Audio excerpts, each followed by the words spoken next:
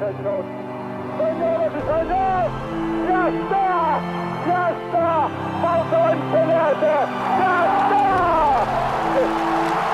Aniquilados 4 de nou, un 4 de nou, carrega, difícil descarregar. Castells, or human towers, are one of Europe's most genuine and unique cultural displays. Under the motto of strength, balance, courage and good sense, castells are an excellent way of showcasing Catalonia to the world. Watching, or even better, taking part in a castells display is a thrilling experience that really highlights the individual and collective struggle for improvement. But why make castells? What makes these groups of people in costume clamber over each other like this? Why do they get so much pleasure from the goals they achieve? Castells are unique in the world. Their visual impact and excitement are accompanied by great showmanship. Each castell raised to traditional music is accompanied with the uncertainty as to whether it will be completed successfully or fall before it's completed.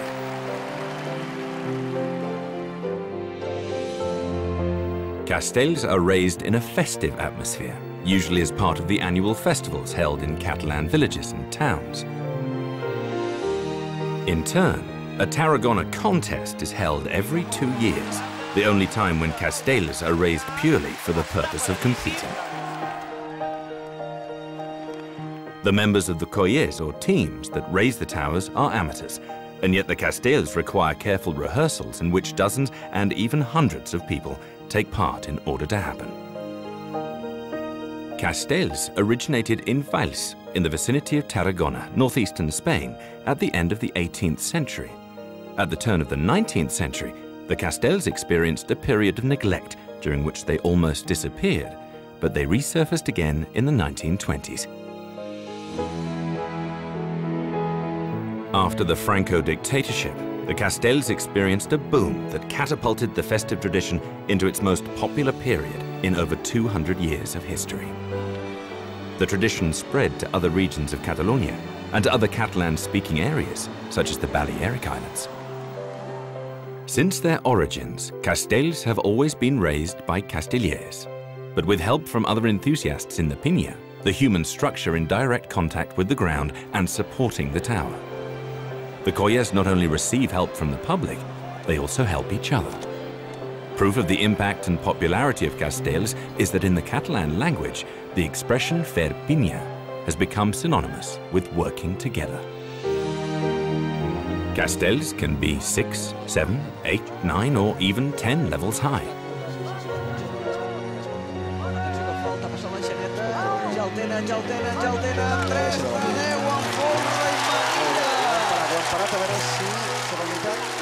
Apart from the pinya, castells comprise the tronc, which is the structure of castellers who climb up on top of each other. Castells are crowned by a pom de dalt, comprising 3 layers, the dossus, the achecador, and the enchaneta, made by children. The pinya is the base of the castell, but some larger constructions have what is known as the folre, a second smaller pinya on top of the first. Some of the taller castells even have a third pinya, known as the manillas. Castells can be raised with 1, 2, 3, 4, or 5 people per level. There are other kinds of composite towers, such as the 4 with agulla or needle, in which an internal pillar emerges as the 4 per level structure is dismantled. There are other less frequently seen constructions, such as the castells raised from below, in reverse that is, beginning from the top and using strength to raise each level. The colles were traditionally formed by men and were patterned on very specific social models. Nowadays, colles are a faithful reflection of their social and cultural environments. The integration of women has been another decisive factor in attaining the excellent performance of today's castellers.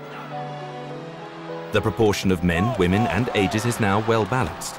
Adults and children share rehearsals and performances, with each playing their own defined role. People from all walks of life and different places come together for a common purpose: to raise castells, the more complex and beautiful, the better. Along with the showmanship, passion, integration and diversity that characterize Castells, the values underpinning this activity are, above all, teamwork, effort, and the spirit of improvement. Castells are an activity that, to a large extent, remain faithful to a spirit and practices dating back 200 years. This link with tradition, however, does not imply that Castells have not been able to adapt to new times. This explains the incredible vitality they still show today.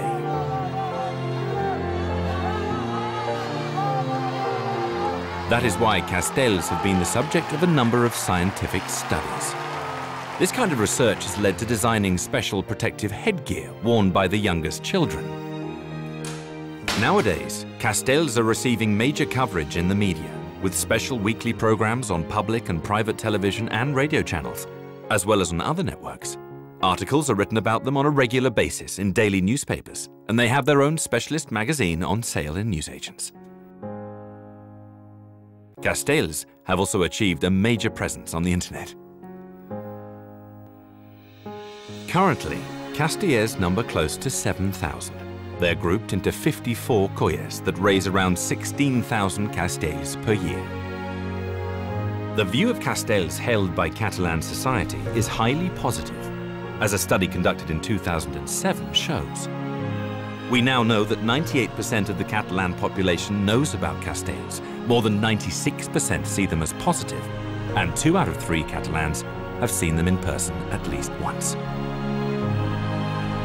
On the 17th of April 2008, reflecting the feeling of Catalan society, which regards Castells as one of the most outstanding expressions of popular and traditional culture in Catalonia, the Parliament of Catalonia unanimously and solemnly declared their support for the Castells bid to be included on UNESCO's representative list of the World Intangible Cultural Heritage. This broad social consensus endowed the Castellar movement with a fantastic social profile and an amazingly promising future. It is up to us all to attain even higher achievements.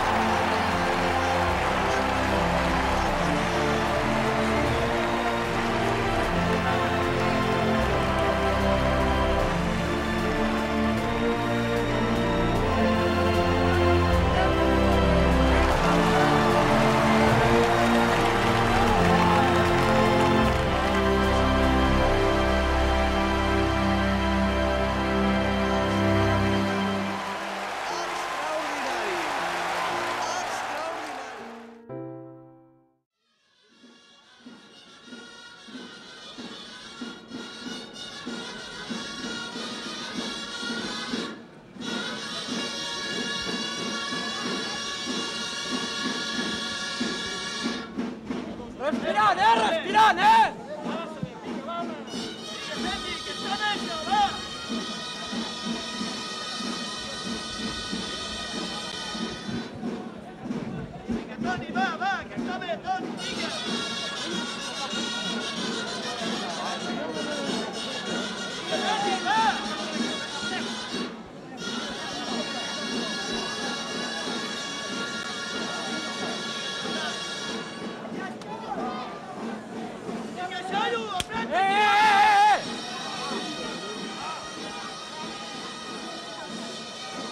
Toni, va, eh! Va, Toni, va, gas, gas, gas, gas, gas, gas! Yes!